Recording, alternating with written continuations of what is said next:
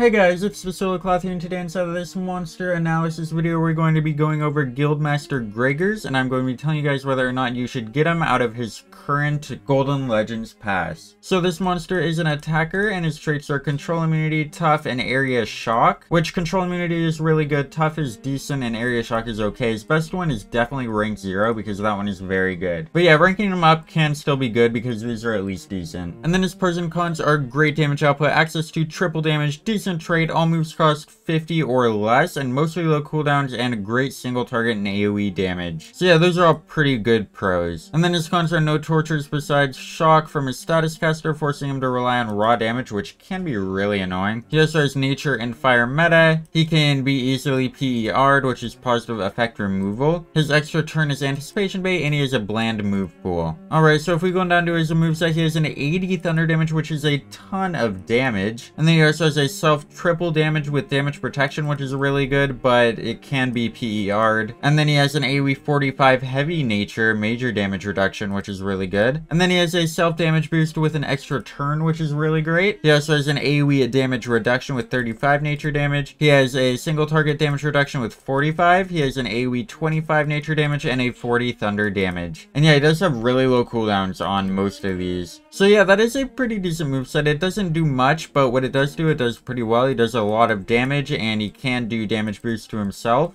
but it does take a turn, so it might get removed. So yeah, pretty decent monster. I do like him. He's not really worth money in my opinion though, so don't really go ahead and buy him. But yeah, I guess if you really need an attacker and you want to use this one, go ahead and get him. He is decent, I guess. Yeah, that is what we have for this video. Don't forget to like, share, and subscribe for more videos like this, and I'll see you guys in the next one. Goodbye.